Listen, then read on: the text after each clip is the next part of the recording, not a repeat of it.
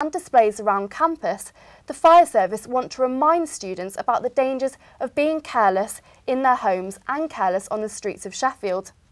Josh Sweet and I went to talk to Fire Safety Officer Phil Shaletto to find out how students can help avoid dangerous accidents. We'd just like to have a bit of a chat about safety in the home, which is about cooking related incidents. I'm sure many of your students are aware of the dangers of chip pan fires and cooking with open fat pans, so we'd recommend people to use either oven chips or thermostatically controlled fryers. A lot of students will have brought electrical equipment with them, they'll have brought the laptop computers, they'll have brought the straighteners, etc. And again, we do get fires in the adapters, the transformers, so we just ask students to be cautious about leaving them on while they're unattended. Deputy Prime Minister Nick Clegg has officially opened a major solar farm on the roof of the Hicks building. The project is part of a £120,000 investment by the Higher Education Funding Council for England, and it will allow scientists to test new cell designs and gain further knowledge of renewable energy sources. Thanks to RAG, the university's Raising and Giving Society, the Barnsley Cancer Relief Charity has been able to stay open. 140 students took part in the RAG's Treasure Hunt event, raising a total of £18,000.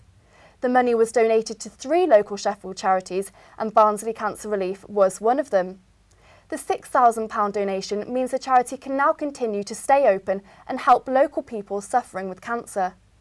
Megan Colley and Megan Smith went to talk to the treasurer of Barnsley Cancer Relief, Siobhan North, and RAG chair Emma Harrabin.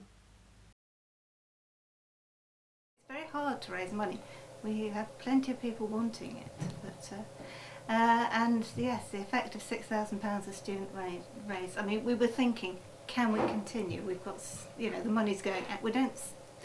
Some charities just spend the interest on their money. We don't. We spend what's needed. You know, we don't refuse people just because it's going to cut down our reserves, and our reserves have been going down and down over the years. Your £6,000 or student £6,000. Doubled the bank balance. We're so pleased and we're so proud that we've managed to make that much of a difference. Obviously, it's not me personally, like the committee as a whole are absolutely fantastic, and we've got a really dedicated team of ragamuffins who at all of our events support everything we do, and then obviously nothing that we do would be possible without the support of the students and the local community, so it's down to them that we've raised this amount of money. The newly renovated Students' Union building has been officially opened by the Vice-Chancellor Professor Keith Burnett and the Students' Union President Josh Forstenser in a prestigious ceremony last week. The project cost a total of £5 million and began in November 2009. It has seen a main entrance added to the front of the building and a new entrance to Bar 1 on Glossop Road. The Union shop has also been modernised. Michaela Sykes and I went to the opening ceremony where past and present union officers, staff and students gathered to thank the people behind the scenes who made the project such a success. I just want to say a couple of things. And the first one really is to thank all of the people involved with the Union of Students for being such a fantastic union. That's the deal for this university. You are the most powerful and effective part of the university, and we're very, very proud of you indeed. And if this new building and the things that are in it and the things that you do are the same as you've done in the past and manifest the very, very powerful and wonderful effect you have on this university, I'm going to be very proud.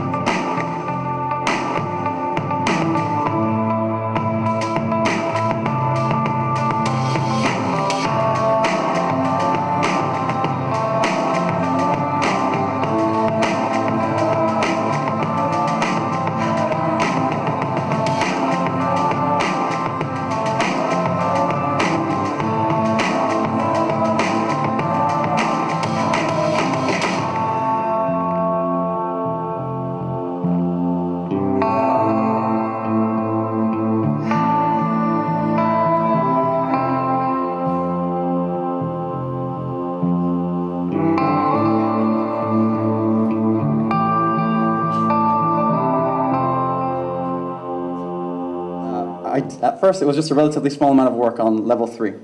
And it's been a pretty long time, but ultimately it's been a satisfying journey to be standing here today celebrating the completion of the redevelopment works.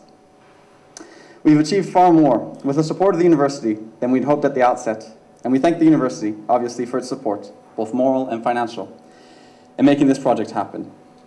A key part of our strategic plan, Vision 2012, as some of you might have heard about, was to develop a landmark new building, and love or hate the gold cladding, I think you'll agree, we have achieved the outlined aim. So nice to see so many of you here. We've got some fantastic performances from lots of different societies here tonight, and the first one of which is Hip Hop Society, which will be taking place over there in 1 second, so please go and gather around and take a look. Thank you.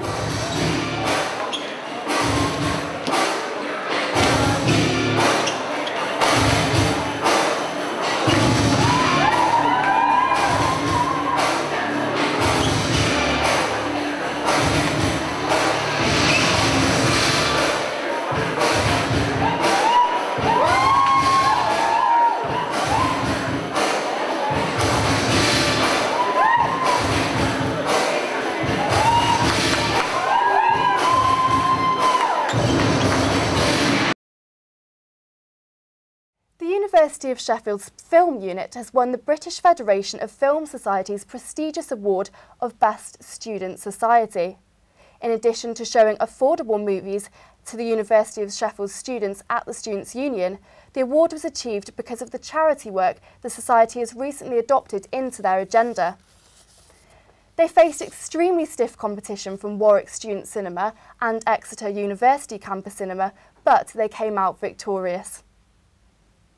And finally, a student from the University of East London broke into the University House after attending Pop-Tarts last Saturday and defecated on the floor of the main restaurant area. He was later found passed out with a friend on the floor by security staff who threw him out of the building immediately. That's all for Uni News today, but here's Rob Ainley with a roundup of the national student news.